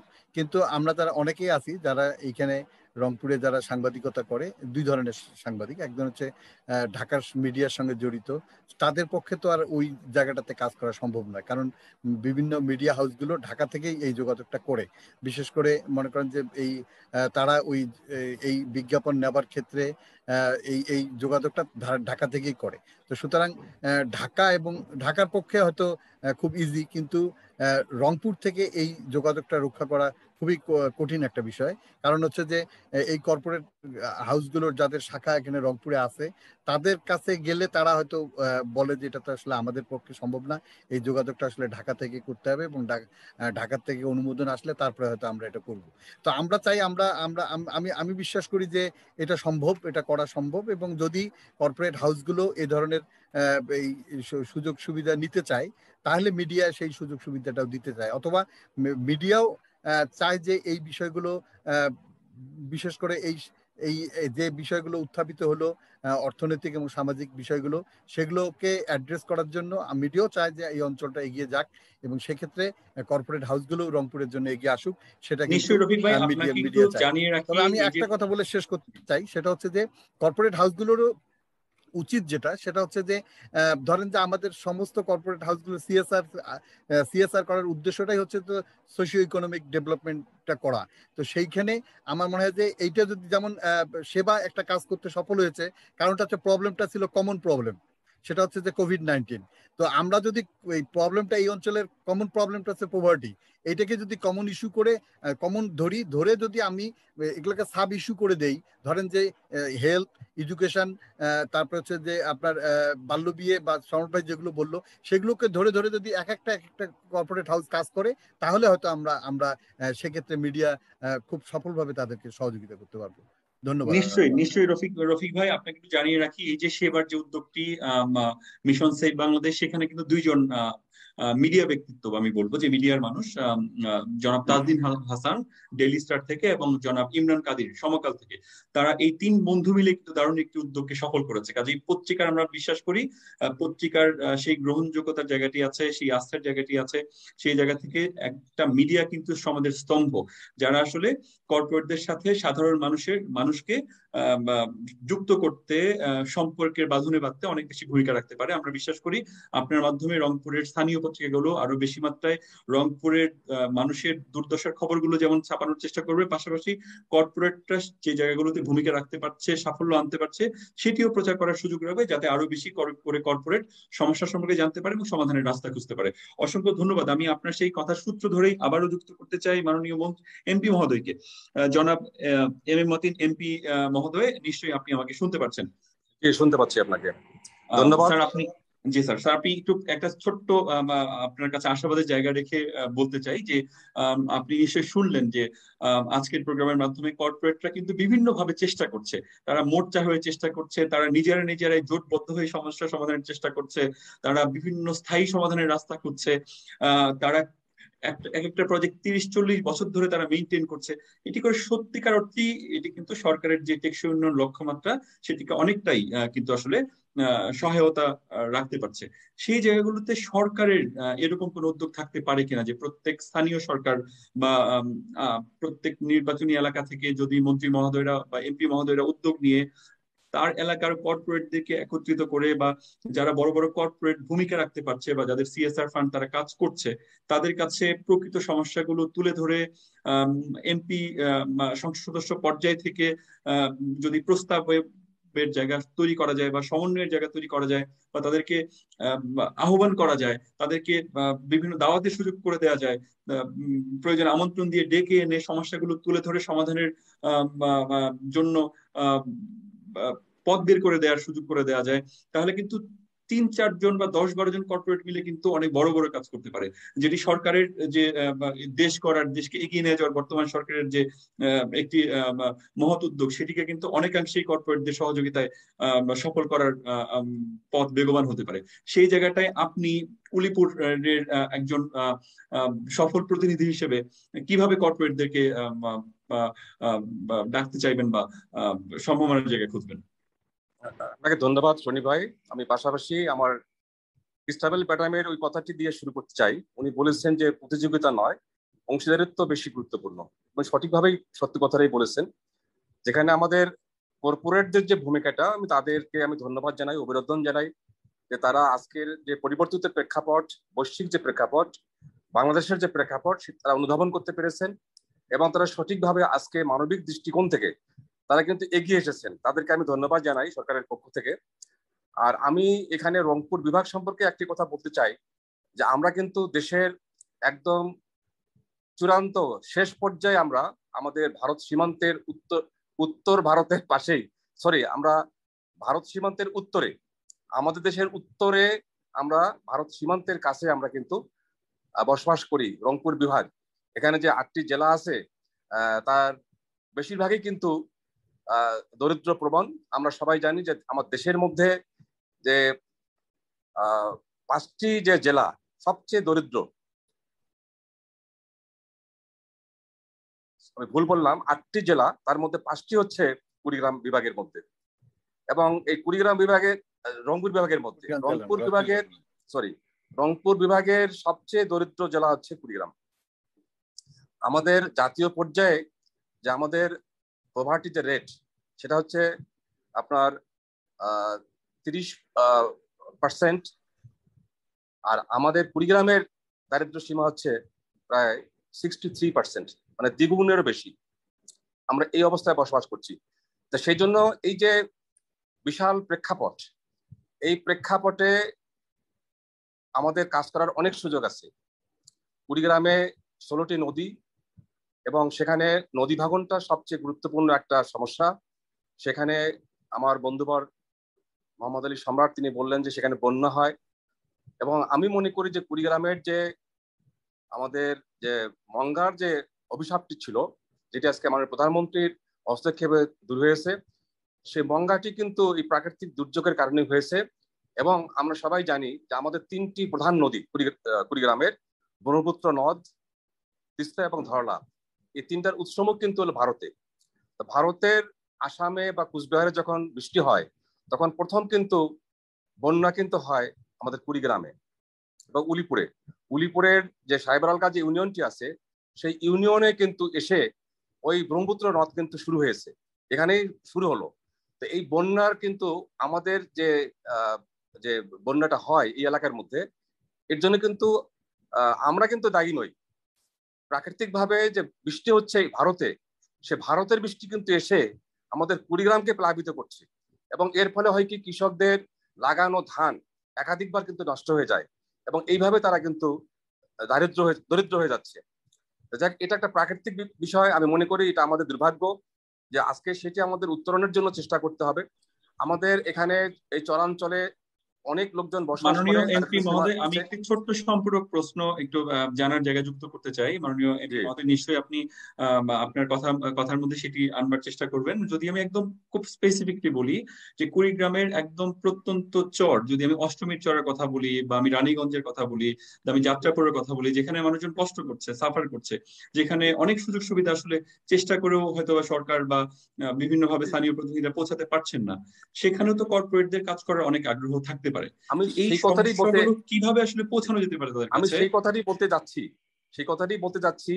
সেটি হচ্ছে, আমি যে কথাটি বলবো এখন, সেটি হচ্ছে যে কর্পোরেটদের যে আজকে এই যে উদ্যোগকে আমি সাধুবাদ জানাই, কিন্তু আজকে বিচ্ছিন্নভাবে যে উদ্যোগটি নেওয়া হচ্ছে, এটি না করে অংশীদারিত্বের মাধ্যমে এটি এগিয়ে আসা উচিত। খুব সঠিকভাবেই ক্রিস্টাবেল বলেছেন যে এটা পাবলিক প্রাইভেট যে পার্টিসিপেশন, এটি হলে এটা বেশি ইফেক্টিভ হবে। আর এই যে আমাদের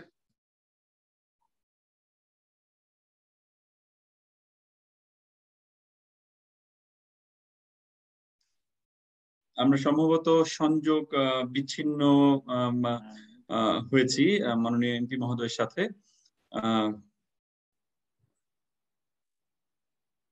নিশ্চয়ই আমরা তাকে যুক্ত করবার চেষ্টা করবো আবারও। আমি এই পর্যায়ে একটু যুক্ত করতে চাই আবারও। মাননীয় এমপি মহোদয় নিশ্চয়ই যুক্ত হবেন আবারও।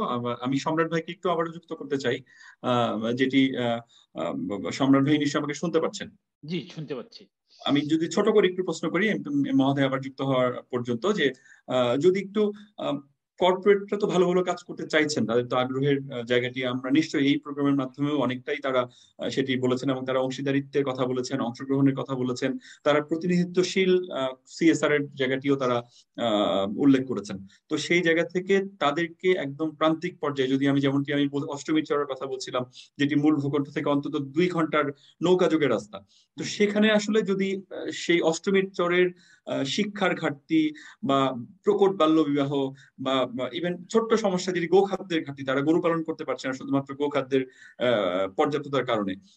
তো এই সমস্যাগুলোর ক্ষেত্রে তো আসলে প্রত্যেকটি আলাদা সেক্টর আছে। যেমন যারা কৃষি সেক্টর নিয়ে যারা কর্পোরেট কাজ করছে তারা গোখাদ্যের সাপোর্ট দিতে পারে, যারা শিক্ষা নিয়ে কাজ করছে যেসব প্রতিষ্ঠান তারা শিক্ষার ক্ষেত্রে সাপোর্ট দিতে পারে। এই সমস্যাগুলো কিভাবে আসলে আপনি জানাতে পারেন, বা আপনাদের সামাজিক সংগঠনগুলো কিভাবে আসলে কর্পোরেটদেরকে জানাতে পারে? অসংখ্য ধন্যবাদ আপনাকে। আমি এখানে একটা কথা বলি প্রথমেই, সেটা হলো যে জ্বর কোনো অসুখ নয়, একটা অসুখের উপসর্গ। এই আজকে যদি আপনি এই অষ্টমীর চরের কথা বললেন, ঝনকার চর, বেগমগঞ্জ, সাহেবের আলগা, মানুষ মারার চর, যে চরগুলো দুর্গম, যেখানে নৌকা বেয়ে যেতেই অন্তত 3-4 ঘন্টা করে লাগবে, এই জায়গাগুলো মানুষগুলোকে আমরা গিয়ে বন্যার জন্য এক সের লবণ, 2 কেজি চাল দিয়ে আসলাম, তাদের উদ্ধার করে আসলাম। এইভাবে করলে এটা যুগ যুগ ধরে চলছে, মানুষ অভ্যস্ত হয়ে গেছে। এটা না করে তাদের ভবিষ্যৎ সার্ভাইভ করার জন্য কি করা দরকার, সেই চিন্তাটা আগে বার করা দরকার। যে চরটাতে যদি একটা সেই চেষ্টাটা তো আপনারাই ভালো জানেন কিভাবে আমি সেটাই বলছি। একটা চরে যদি মনে করেন 500 হেক্টর জমি থাকে, আমরা যে 100 হেক্টর জমি উঁচু করি, ওই লোকগুলোকে সবাইকে ওখানে বন্যার সময় আসতে বলি, গরু ছাগল সব চলে আসে, তাহলে বন্যাটা ইফেক্ট পড়বে না, খাবারও তাদের সমস্যা হবে না, সব স্মুথলি রান করবে। আমরা যে কাজটা করি স্কাডার অবস্থায় করি, যে কাজটা করতে গিয়ে ওদেরও ক্ষতি করি, ওদেরকে লোভনীয় কিছু জিনিস দেখে ওরা অফ করি, আর কিছু কিছু সুদখোর আছে যারা আমরা টাকা দিয়ে সুদ নিচ্ছি, তারা একটা ব্যবসা করি। এইগুলো করে করে আমাদের আসলে দুর্ভিক্ষ ঠেকাতে গিয়ে আমরা দুর্ভিক্ষ বাড়াচ্ছি।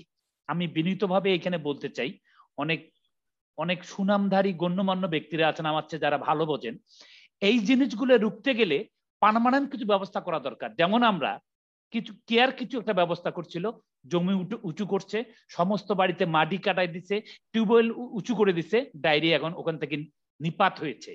সে কারণে আমি মনে করি যে আমরা সবাই মিলে বসে সিদ্ধান্ত নেওয়া দরকার যে এই কি কাজ করলে এই জায়গাটাতে ইফেক্টটা পড়বে, যে পরবর্তীতে মানুষগুলো সার্ভাইভ করবে, মানুষগুলো দুর্ভিক্ষ থেকে বেরিয়ে আসবে। এই কাজটা যদি আমরা করতে পারি তাহলে আমার মনে হয় যে আপনারা অনেক সামাজিক সংগঠন আছেন যারা কাজ করছেন, হয়তোবা কাজ করছেন। আপনারা কি সমন্বিত হয়ে, যেমন কর্পোরেটদের সমন্বয়ের কথা আমরা বলেছি, কর্পোরেটরা তাদের অংশীদারিত্বের জায়গাটা আমরা বলেছি, তারাও বলেছেন, আপনাদের মধ্যে কি এ ধরনের একটি সংযোগ তৈরি হতে পারে কিনা, যে সব সামাজিক সংগঠন এক হয়ে কর্পোরেটদেরকে যুক্ত করা? অবশ্যই। আমরা যেমন রংপুরে NGO association of Northern area নামে একটা অর্গানাইজেশন করেছি। আমরা আমাদের সমস্ত সংগঠনের কাছ থেকে 32টা সংগঠন আছে, তারা 500, 100, 200 যা পারছে তাই দিয়ে আমরা কোভিডকে কিছু কিছু হেল্প করার চেষ্টা করছি সাধারণ মানুষের মধ্যে। এইভাবে আমরা সম্মিলিতভাবে করতে পারি। কর্পোরেটর বেলায় করতে পারবো, সামাজিক সংগঠনের বেলায় করতে পারবো, এবং আমরা আরো কিছু কিছু লোককে অ্যাড করতে পারবো এখানে। যেমন আমরা মসজিদের ইমামকে করতে পারি, আমরা এখানে পুরোহিতকে করতে পারি, ইউনিয়ন পরিষদের কাউন্সিলরকে করতে পারি, চেয়ারম্যান করতে পারি, তাহলে ইফেক্টিভটা আমরা বেশি হবে। এমপি মহোদয় আবারও যুক্ত হতে পেরেছেন, অনেক ধন্যবাদ আপনাকে। নিশ্চয়ই এমপি মহোদয় আমাদেরকে শুনছেন।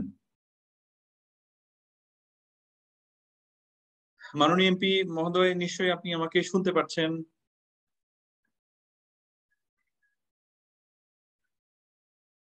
মাননীয় এমপি মহোদয় শুনছেন নিশ্চয়ই আপনি আমাকে?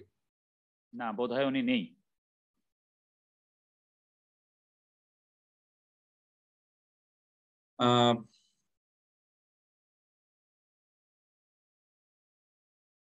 উনি যুক্ত হবার চেষ্টা করছেন সম্ভবত।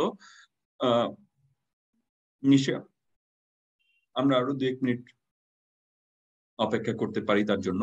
আমি একটু অনেক ধন্যবাদ সম্রাট ভাই। আমি একটু যদি আবারও যুক্ত হতে চাই, একটু ক্রিস্টাবেল আপুর কাছে যুক্ত হতে চাই। নিশ্চয়ই ক্রিস্টাবেল আপু শুনতে পাচ্ছেন আপনি আমাকে? জি রনি, শুনতে পাচ্ছি।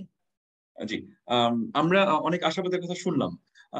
আপনি আপনার অভিজ্ঞতা থেকে, যেহেতু আপনি কর্পোরেট দের সাথে সমন্বয়ের কাজটিও করেন, তো সেই জায়গা থেকে আসলে রংপুরের জন্য সম্ভাবনার জায়গাটি আসলে কর্পোরেট থেকে কি হতে পারে বলে আপনি মনে করেন? আমি আসলে রনি, আমরা মাত্র এই সমন্বয়ের জায়গা নিয়ে কাজ করা শুরু করেছি। তো আমি এখানে আসলে কোনো একটা এক্সপার্টিজের জায়গা থেকে কোনো ম্যাজিক ফর্মুলা আমি দিতে পারবো না, এবং সমন্বয় কিন্তু যতটা সহজে বলা যায় তা মানে অতটা সহজে আসলে বাস্তবায়ন করা যায় না। এখানে অনেক ধরনের চিন্তা এবং মতামতের মিলের প্রয়োজন। কিন্তু আমরা আসলে স্বপ্ন প্রোগ্রামটা যেহেতু একটা ট্রাইপার্টাইট মডেলের মধ্যে করে আমরা দেখেছি যে এটা আসলে একটা সাস্টেনেবল এবং ইম্প্যাক্টফুল একটা মডেল, যেটা বাংলাদেশের জাতীয় ন্যাশনাল সোশ্যাল সিকিউরিটি ফেয়ারে রেকগনাইজ হয়েছে, ইন্টার পার্লামেন্টারি ইউনিয়নে রেকগনাইজড হয়েছে। এবং আমরা যখন দেখেছি যে এটা আসলে একটা সাস্টেনেবল মডেল ম্যারিকো বাংলাদেশ, তখন অন্যান্য অনেক কর্পোরেটের সাথে এই জিনিসটা নিয়ে কথা বলেছে, এবং বাংলাদেশ সরকার, যেটা প্রধানমন্ত্রীর অফিসের আন্ডারে, বিডা, ইউএনডিপি সহ আমরা একটা প্রাইভেট সেক্টর প্ল্যাটফর্মের মাধ্যমে অলরেডি আলাপটা শুরু করেছি যে কিভাবে একটা সমন্বয়ের জায়গাটাতে আসা যায়। So Marico from our part, আমরা কিন্তু এখানে গ্রামীণ ফোন, রবি, বিএসআরএম, আরো অনেক কর্পোরেটের সাথে যুক্ত হয়ে নট জাস্ট ডিভিশন, রংপুরের একটা সমস্যা, খুলনার আরেকটা সমস্যা, আমরা কিন্তু সাতক্ষীরাতেও কাজ করি, জামালপুরেও কাজ করি। রফিক ভাই, সম্রাট ভাই কিন্তু রংপুরের কথা বলছিলেন চর এলাকায়। আমরা কিন্তু একই মডেলটা বিভিন্ন জায়গায় ইমপ্লিমেন্ট করেও দেখেছি, বিভিন্ন ধরনের রেজাল্ট আসে। তো আসলে লোকাল বেসিসে বুঝে সেখানে কোন কর্পোরেটের এক্সপার্টিজ আছে, রিচ আছে, সেই জিনিসগুলো চিন্তা করে সেইটা একটা সমন্বয়ের জায়গায় আসলে মানে মতামতের জায়গায়, একটা সমন্বয়ের জায়গায় এসে কিন্তু কোলাবোরেশনটা বাড়ানো। অনেক ধন্যবাদ আপা। আমি একটু সবশেষ আপনাদের একটি চমৎকার উদ্যোগ, যেটি আপনারা আমরা মনে করি যে এটি ভবিষ্যতের সিএসআর এর জন্য অনেক বড় একটা ইনিশিয়েটিভ হতে পারে। আপনারা এমপ্লয়ি ভলান্টিয়ারিজম শুরু করেছেন। আমি বলবো যে এমপ্লয়ীদের সোশ্যাল রেসপন্সিবিলিটি, এটি বিশেষ করে আমরা মনে করি যে যখন আপনাদের আজকে ম্যারিকোর এমপ্লয়ি অন্য কোম্পানিতে যাবেন, তারা এটিকে ধারণ করবেন। এভাবেই সিএসআর আসলে বিস্তৃত হবে, সিএসআর এমপ্লয়ীরা ধারণ করবে। এই যে শুরুটা করলেন এমপ্লয়ি ভলান্টিয়ারিজম, এর মূল মন্ত্রটা বা প্যাশনটা আসলে কিভাবে পেলেন, এটা নিয়ে যদি 2-3 লাইন একটু বলেন। আসলে আমরা একটা জিনিস দেখেছি যে একটা সময় কিন্তু সিএসআর এর চিন্তাটা কোত্থেকে এসেছে। আমরা সবাই কিন্তু স্থানীয়ভাবে দেখা যেত স্কুল স্থাপন করেছি, মসজিদ স্থাপন করেছি। আগে সবাই কিন্তু চ্যারিটি কিন্তু খুব পুরান একটা কনসেপ্ট, চ্যারিটি নতুন কোনো কনসেপ্ট না। কিন্তু এটা যখন একটা প্রাতিষ্ঠানিক পর্যায়ে আসছে, তখন এটাকে শুধু চ্যারিটি হিসেবে দেখলে হবে না, এটা একটা দায়বদ্ধতার জায়গা থেকে দেখতে হবে। এবং ভবিষ্যৎ প্রজন্মের মধ্যে আমরা দেখেছি তারাও কিন্তু এমন প্রতিষ্ঠানের সাথে যুক্ত হতে চায় যারা দায়বদ্ধতার জায়গা থেকে কিন্তু কাজ করে। এবং এমপ্লয়ীদের মধ্যে কি সেই ফিলিংটা তৈরি করার জন্য আমরা আমাদের মেম্বারদেরকেও এনকারেজ করি সিএসআর এ যুক্ত হওয়ার। আমরা খুব ছোট্ট একটা পাইলট করেছি, যেখানে আমরা প্রতিবন্ধী যারা আছেন তাদের সাথে আমরা আমাদের সেলসে যারা কাজ করেন তারা একটা মডিউল ডেভেলপ করেছে, তারাই ট্রেন করেছে। এবং সেখান থেকে যারা আসলে বাক প্রতিবন্ধী বা হিয়ারিং বধির, যেটা আমরা আসলে নর্মাল ভাষায় বলি, তাদেরকে আমরা ট্রেনিং দিয়ে আমাদেরই সেলস এবং মার্চেন্ডাইজিং এ আমরা এমপ্লয় করেছি। পরে তাদেরকে ট্রেনিং দিয়ে আমরা কিন্তু অন্যান্য কর্পোরেট, এই যে অংশীদারিত্ব কোলাবোরেশনের কথা বলছি, অন্যান্য কর্পোরেটও কিন্তু আমাদের সাথে যুক্ত হয়েছে। কেউ কেউ তাদেরকে কল সেন্টারে নিয়েছে, কেউ কেউ 1-2টা ব্যাংকে নিয়েছে। আমাদের এই ছোট্ট একটা পাইলট প্রোগ্রাম ছিল অদম্য, যেখানে কিন্তু আসলে পুরোটাই ট্রেনিং দিয়েছে আমাদের এমপ্লয়িরা, অদম্য ফাউন্ডেশনের সাথে কাজ করেছে আমাদের এমপ্লয়িরা।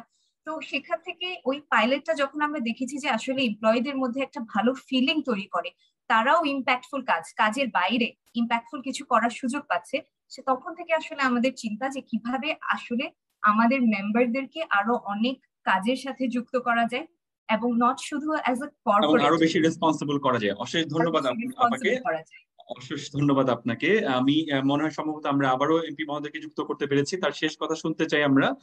এমপি মহোদয় নিশ্চয়ই শুনতে পারছেন আপনি আমাদের মাননীয় এমপি মহোদয়?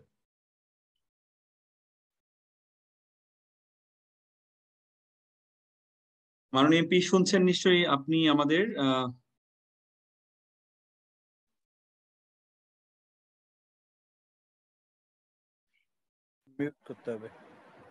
মাননীয় এমপি মহোদয় নিশ্চয়ই আপনি আমাকে শুনছেন? আমি শুনতে পাচ্ছি, আপনাকে শুনতে পাচ্ছেন আমাকে? জি, এখন শুনতে পাচ্ছি। অশেষ ধন্যবাদ, আমরা আবারও আপনাকে যুক্ত করতে পেরেছি। আপনার যে জায়গাটায় আসলে আপনার আলোচনা আমরা আসলে মন্ত্রমুগ্ধের মতো শুনছিলাম। যদি আবারও ইন্টারাপ্ট হয়ে গেল, কিছুটা ইন্টারাপ্ট হয়ে গেল আমার। যাই হোক, আমি যে কথাটি তারপরে বলবো সংক্ষিপ্ত ভাবে, সেটি হচ্ছে আপনার বক্তব্য দিয়ে আজকে আমাদের আয়োজন আমরা শেষ করব। আমরা অপেক্ষা করছি আপনার মূল্যবান। ধন্যবাদ, ধন্যবাদ। আমি সবাইকে অনুরোধ করব যে আমরা এদেশের নাগরিক, ভাগ্যবান নাগরিক, যে এই দেশটি একটি যুদ্ধের বিনিময়ে স্বাধীন হয়েছিল। বঙ্গবন্ধু তার জীবনের 14টি বছর তিনি লড়াই সংগ্রাম করে, তিনি কারাবরণ করে 23 বছর পাকিস্তানিদের বিরুদ্ধে যুদ্ধ করে তো দেশ আমরা সাইন করেছি জাতিসংঘের সঙ্গে, যে আমরা এসডিজি সাইন করেছি। এমডিজিতে আমাদের সাফল্য যথেষ্ট। আমরা এসডিজি সাস্টেনেবল ডেভেলপমেন্ট গোল আমরা নির্ধারণ করেছি, এবং সেই লক্ষ্য অর্জন করার জন্য আমি অনুরোধ করব যে আমাদের যারা কর্পোরেট সংস্থা আছেন প্রত্যেককেই আমাদের এসডিজি কে অর্জন করার জন্য সবাইকেই সরকারকে সহযোগিতা করতে এগিয়ে আসতে হবে। এটা বিচ্ছিন্নভাবে কোনো কিছু না করে সবাই মিলে যদি কেন্দ্রীয়ভাবে যদি একটা বৈঠক করা হয় এবং সেখানে যদি নির্ধারণ করা হয়, চিহ্নিত করা হয় যে কারা কারা কর্পোরেট এবং তাদের কি সামর্থ্য আছে, সেই সামর্থ্য অনুযায়ী তাদের তালিকাভুক্ত করা হয় উপজেলা পর্যায় পর্যন্ত, তাহলে মনে হয় যে এটা সহজ হবে। এবং সেই ক্ষেত্রে পর্যায়ক্রমে আপনার কেন্দ্র, বিভাগ, জেলা এবং উপজেলা পর্যায়ে যারা থাকেন, কাজ করেন, তাদেরকে সমন্বিত করে আমরা উদ্যোগ গ্রহণ করতে পারবো। আজকে আপনি যে কথাটি বলেছিলেন যে চরাঞ্চলের মানুষ, সেই চরাঞ্চলের মানুষের কাছেও আমাদের এই সেবা কিন্তু পৌঁছানো সম্ভব যদি আমরা সমন্বিতভাবে এই উদ্যোগটি গ্রহণ করি। আজকে আমাদের অনেক কিছু করার আছে। আজকে অবশ্যই আমাদের টেকসই কাঠামো বিষয়টি বিবেচনা করে সেই লক্ষ্য অর্জন করার জন্য, সেই গোল অর্জন করার জন্যই আমাদের সবাইকে কাজ করতে হবে। বিচ্ছিন্নভাবে অস্থায়ী ভিত্তিতে কাজ করলে কিন্তু আমাদের কোনো লক্ষ্যকৃত হবে না কিছুই। আমাদের ছোট দেশ, আমরা চাই যে দেশটা উন্নত হোক। সেই কারণে আমাদের সমস্ত উদ্যোগ যেন ফলপ্রসূ হয়, ইফেক্টিভ হয়, কার্যকর হয়, এবং সবাই যেন এটা সুফল ভোগ করতে পারে, পাশাপাশি এটা স্থায়িত্ব পায় এই আমাদের উদ্যোগটা, উন্নয়নটা। তাহলে কিন্তু আমরা আস্তে আস্তে এগিয়ে যাব। সে এগিয়ে যাওয়ার পথে আমাদের সবাইকে আমাদের এই কিছু বিষয়কে আমাদের বিবেচনায় নিতে হবে, যে ভাগ করে নিতে হবে আমাদের সামর্থ্য অনুযায়ী। আমাদের উদ্যোগের যে ক্ষেত্রগুলি, আমরা শিক্ষাক্ষেত্রে কাজ করতে পারি। আজকে আমাদের চরাঞ্চলের মধ্যে আমাদের কাজ করার অনেক বড় স্কোপ আছে। সেখানে অনেকে আবার সেখানে স্কুলের বাইরে থাকে, কারণ সেখানে জীবন জীবিকার জন্য তাদেরকে কাজ করতে হয়, নদীতে গিয়ে মাছ ধরতে হয় এবং বাপ মাকে সহযোগিতা করতে হয়। সেখানে প্রতিষ্ঠানের অভাব আছে, সেখানে যার ফলে তারা শিক্ষার সুযোগ পাচ্ছে না। তাদের জন্য আমাদের বিশেষ ভাবে উদ্যোগ নেওয়া যেতে পারে শিক্ষার জন্য। শিক্ষার ছাড়া তো কোনো আমাদের উন্নয়নের কোনো চিন্তাই করা যায় না। তো সেই জন্য এই ক্ষেত্রে আমাদের এই কর্পোরেট সংস্থাগুলি তারা কিন্তু কাজ করতে পারে। আর তাছাড়া আমাদের এই যে জনস্বাস্থ্যের জন্য, আমাদের পরিবেশ রক্ষার জন্য, যে স্বাস্থ্যসম্মত পায়খানার জন্য, বিশুদ্ধ পানির জন্য, বনায়নের জন্য ইত্যাদি ক্ষেত্রে যেগুলি স্থায়ী যেগুলি বিষয়, সেই বিষয়গুলি তারা কিন্তু বিবেচনায় নিয়ে আসতে পারে। এখানে কিন্তু ইনভেস্ট করতে পারেন। আবার যেমন একজন বলেছেন যে ক্ষুদ্র ব্যবসায়ী, অবশ্যই ক্ষুদ্র ব্যবসায়ীকে আমরা সহযোগিতা করব, কিন্তু সেটা অবশ্যই একটা প্রশিক্ষণের মধ্য দিয়ে, তাকে প্রশিক্ষণ দিয়ে তার চিন্তা ভাবনার পরিবর্তন নিয়ে এসে তাকে যদি মূলধন আমি সরবরাহ করি, সেই ক্ষেত্রে তিনি কিন্তু উৎসাহিত হবেন, তিনি অঙ্গীকারাবদ্ধ হবেন, তিনি কিন্তু উন্নতি করবেন। তাছাড়া শুধুমাত্র বিচ্ছিন্নভাবে কোনো কিছু করলেই কিন্তু সুফল কিন্তু পাওয়া যাবে না। আমাদের যা কিছু করি না কেন, আমাদের অবশ্যই সেটি আমাদের সবাইকে সংঘবদ্ধ করে আমাদের আলোচনার মধ্য দিয়ে দায় দায়িত্ব ভাগ করে নিয়ে আমাদের কাজগুলি করতে হবে। তাহলে কিন্তু আমাদের সাফল্য আমাদের আসবে। আমাদের অনেক কিছু করার আছে। আমাদের স্থায়ী আমাদের উন্নয়নকে স্থায়ী কাঠামো দেওয়ার জন্য আমাদের আমি মনে করি যে কেউ কেউ হয়তো প্রশিক্ষণের ব্যবস্থা করতে পারেন, এখানে আপনার কৃষি ক্ষেত্রে কাজ করতে পারেন। আমাদের চরাঞ্চলের মধ্যে ভুট্টা চাষ হচ্ছে, এই ভুট্টা কি করে এটাকে প্রসেস করা যায়, এবং কৃষি ক্ষেত্রে কিভাবে কৃষিভিত্তিক কলকারখানা তৈরি করা যায়, এবং আপনার এই যে পোশাক শিল্পটাকে কি করে বিকশিত করা যায়, এগুলি চিন্তা করতে পারেন। আর আমি যে কথাটি আজকে যুক্ত করতে চাই সেটি হচ্ছে একটা নেগেটিভ কথা দিয়ে আমি করবো, সেটি হচ্ছে আমাদের কোনো এনজিও তারা আজকে ঋণ দিচ্ছেন গরিব মানুষকে, কিন্তু সেই ঋণটি অত্যন্ত চড়া সুদে দিচ্ছেন, এবং তাদের আদায় করার যে প্রসেস সেই পদ্ধতি কিন্তু অত্যন্ত অমানবিক। তো এই বিষয়টি কিন্তু ভাবতে হবে। আজকে আমি একজনকে সহযোগিতা করার জন্য মানবিক দৃষ্টিকোণ থেকে আমি তাকে ঋণ দেব, এটি সঙ্গত। তা না করে যদি ব্যবসায়িক উদ্দেশ্যে আমি দেই এবং অমানবিক ভাবে তার ঘর খুলে নিয়ে এসে তাকে বিভিন্নভাবে হেনস্থা করে, অপমান করে, আতঙ্ক সৃষ্টি করে যদি সেটি আমি আদায় করি, তাহলে এটি কিন্তু সুফল বয়ে নিয়ে আসবে না, এবং তিনি কিন্তু ওই অর্থটি সেভাবে কাজে লাগাতে পারবেন না। তো সেই জন্যই আমি মনে করি যে আমাদের এই দৃষ্টিভঙ্গির পরিবর্তন হওয়া দরকার আছে। তো যাই হোক, আমি যে কথাটা বলতে চাই, একটি বিষয় আমাদের মাথায় রাখতে হবে যে আজকে আমরা করোনা থেকে আমরা ইনশাল্লাহ উত্তরণের দিকে যাচ্ছি। এই করোনা আমাদের দেশের অর্থনীতির অনেক ক্ষতি করেছে, আমাদের জনজীবনে একটা বিপর্যয় সৃষ্টি করেছে, আমাদের পরিবেশের আমাদের অনেক ক্ষতি করেছে, আমাদের ক্ষুদ্র যারা ব্যবসায়ী তাদের ক্ষতি হয়েছে। আজকে দুর্ভাগ্যজনকভাবে সত্য যে 3 কোটি নতুন গরিব আজকে আমাদের দেশে সৃষ্টি হয়েছে। এই গরিবদের জন্য আমাদের সবাইকে এগিয়ে আসতে হবে। তাদের জন্য আমাদের কি করণীয়? শুধুমাত্র তাদেরকে সাহায্য করলে হবে না, তাদেরকে ওইভাবেই আমাদেরকে স্থায়ীভাবে তাদের জন্য কিছু চিন্তা ভাবনা আমাদের করতে হবে। আমাদের এসডিজির প্রথম শর্তটি হচ্ছে দারিদ্র্য বিমোচন।